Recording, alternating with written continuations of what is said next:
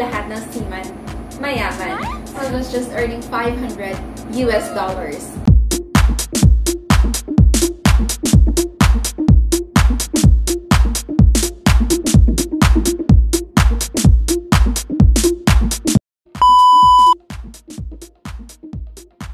Hello guys, this is Casey and welcome aboard Seafarer TV. Now if you're still new to my channel, please don't forget to subscribe, like, and tap that notification bell so you'll be notified whenever I post new videos. So I made this video because a lot of my friends ask me how much I make as a seafarer. I also want to correct that mindset. Pag seaman ka, mayaman ka. No guys, let me correct that for you. Hindi po lahat ng seaman mayaman. And the figures I'm going to mention in this video is just an approximate value kung magkano ba talaga yung kinikita ng seafarer according to their ranks. Each seafarer's salary varies from one ship type to another. Like for example, if you're sailing in a bulk carrier, magkaiba yung rate pag na tanker ships ka at magkaiba naman pag nasa cruise liners ka. And another topic that we are going to discuss today is kung ano yung journey ko as a seafarer. Ever since I started out as a deck cadet until I became an ordinary seaman to junior officer to third officer. Or whenever I go to trainings or whenever I talk with another seafarer, sinasabi na, oh, hindi ka naman nag-ratings. No guys, nag-rating po ako. So if you're really interested to know more about me and my journey as a seafarer and how much I was earning back then, come and join me and let's begin. So I started my career way back 2014 as a deck cadet on board a crude oil tanker.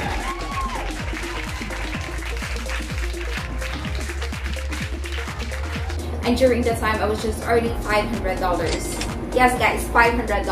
And earning $500 per month is too much for me guys, because that is the first big money I ever received since I started working. At ano yung ginawa ko sa $500 na yon? Of course, I sent allotment to my parents, and the others, I saved it. And all the money I saved during that time, I used it to finance my licensure exam and STCW course. A lot of courses na kailangan mong kunin prior you can get your license as an officer in charge navigational watch.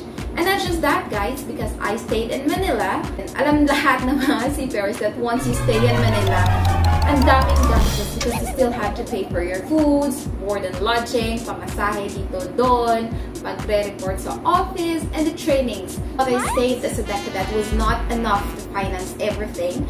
Luckily, I have my family who supported me all throughout my deck cadet journey up until now. Here's the very sad thing, because after I signed up as a deck cadet, I was unemployed for 13 months. So meaning wala akong kinikita. Nothing goes into my pocket. It was difficult for me to land a ship. I really don't know why. Maybe the luck was just against me, or the odds wasn't in my favor that time.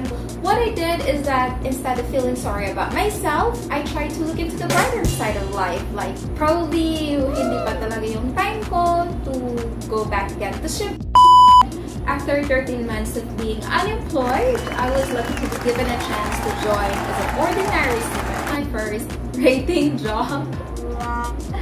And during the time, I was earning $1,000. $1,000 guys. Nakakabuhay na yung pamilya. First contract as a ratings. So, it was kind of hard kasi that was my first time to do the job as a rating. Kasi nga, deck cadet ako dati. Since I was already earning $1,000, I was very happy. It's $1,000, and what to do with that? Paano ko siya ginastos? Of course, the same thing I did when I was a deck cadet. I gave an allotment to my parents, and the other I saved it for myself for recreational purposes. My sea time for ratings or as an ordinary seaman is 16 months.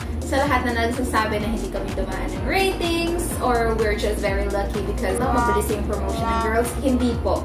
Since 2 beses ako nag-ordinary seaman, on my second contract, I was lucky because I got promoted to junior officer. And during the time, I was already earning 1,300! Yay! And 1,300, paano siya ginastos? But then I said allotment and the rest is history because ginamit ko siya for myself. And 6 months akong naghintay para mabigyan ng rate to sail as a third officer. bumalik lang ako sa dati kong barko kung saan ako naging junior officer and ordinary seaman. Yung first contract ko as a third officer, I learned a lot from it because I sailed with senior officers who really pushed me to do my best.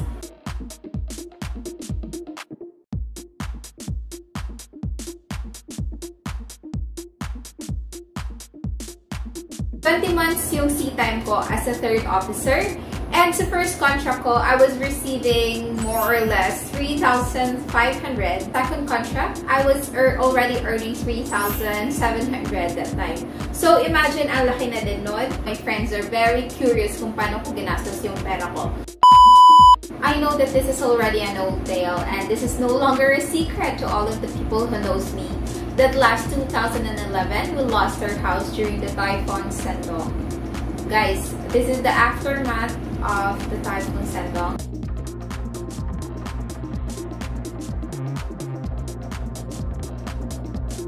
Nawala lahat ng pinaghirapan ng parents ko. The very reason why I pursued shipping is that I want to help my family. I want to give them a better life. Yung life na hindi umaasa sa iba. During the Typhoon Sendong, we experienced to live in that city. I myself experienced it.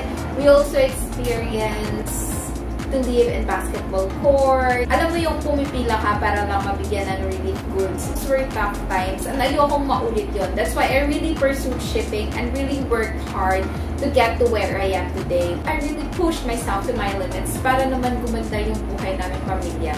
Ngayon, the money I saved as an officer, I used it to build a house. Tinupad ko yung promise ko sa parents ko na bibigyan ko sila ng sarili ko. When you have a goal, you really have to set your focus. Hindi pwede yung madami kang distractions in life. Tama naman yung mga distractions in life. Pero you have to set priorities. Alam mo kung ano yung paglalaanan mo ng pera mo pagkatapos mong ipunin yun. So, nagkaroon ako ng 2 contracts as a third officer. And ngayon, I am on vacation. And I will still be sailing again as a third officer. On board again of crude oil tanker. It is COVID-19. Medyo yung rotation ng lineup is matagal kasi nga there's COVID-19. So, ayun. Ngayon, naghihintay na lang ako. And since wala naman akong ginagawa, I shoot this video para magkaroon naman ng content yung YouTube ko. Actually, that is my goal, to grow also my YouTube account and to grow as a professional in the maritime sector. So I hope you enjoyed this video. If you're new to my channel, please don't forget to subscribe, like this video, and tap that notification bell so you'll be notified whenever I post a new video.